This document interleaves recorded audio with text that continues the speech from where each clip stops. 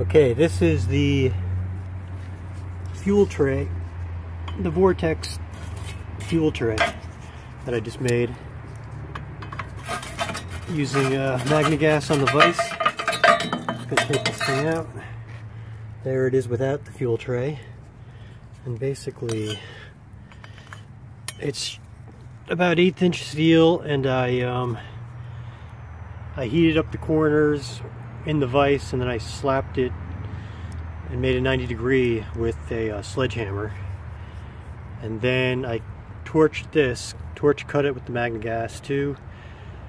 Maybe a saw blade might be a little cleaner, but I was just playing around. And then I bent this a little bit, so that way the air, when it goes underneath the fuel, it kicks around, and there's a little tiny kick in that rocket stove. Not very big. I might make it bigger, or if I make another rocket stove, try a bigger kick. But it's supposed to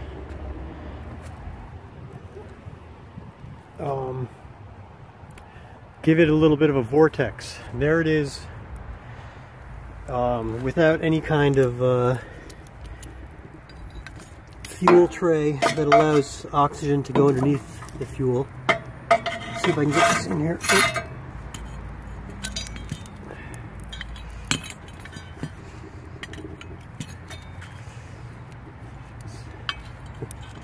Okay, there we go.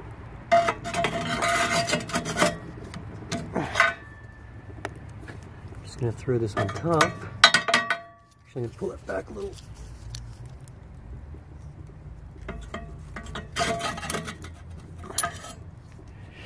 Okay, maybe.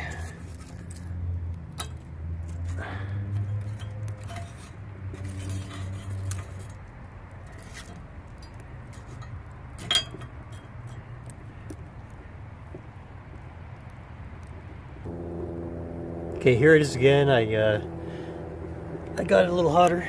Let's see.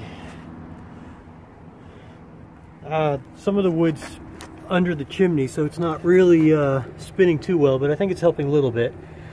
And so it's certainly good for you know, cooking.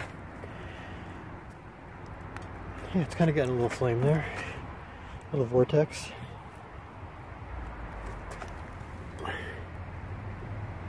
All right.